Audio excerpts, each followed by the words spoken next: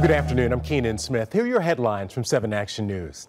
State police laid out new information on Michigan's breathalyzer scandal. They told a Senate committee in Lansing that a routine audit identified irregularities in records for breathalyzer equipment.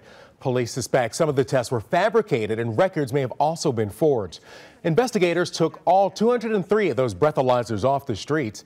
We're told they're doing blood tests now instead of breath tests to check for drunk drivers. State police hope to put all those breathalyzers back in service soon.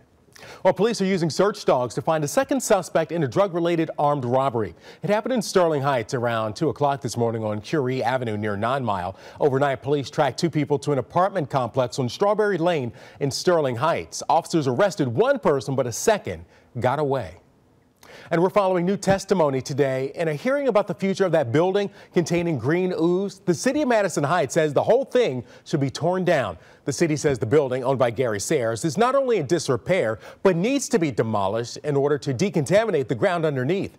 Right now, the EPA and the Michigan Department of Environment, Great Lakes and Energy are on site trying to stop the flow of poisonous hexavalent chromium. Sayers' attorneys tried to make the case that the city treated his client unfairly by giving him so many violations that his client couldn't address the problems.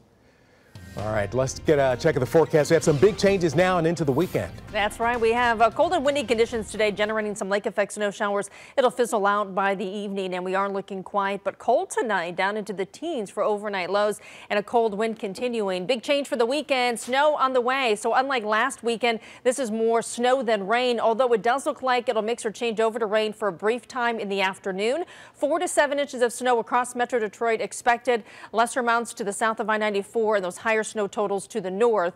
And then things freeze again for Saturday evening into Sunday morning, so watch for icy roads. Temperatures will be chilly tomorrow, but at least it'll be dry Friday. It's after midnight that snow gets underway, heaviest Saturday morning, and then temperatures are much colder by Sunday into next week. Right, I was wondering where winter is. Oh, there it is. It's back. Well, Eastern Michigan University is holding a week-long celebration to honor the life and legacy of the Reverend Dr. Martin Luther King Jr.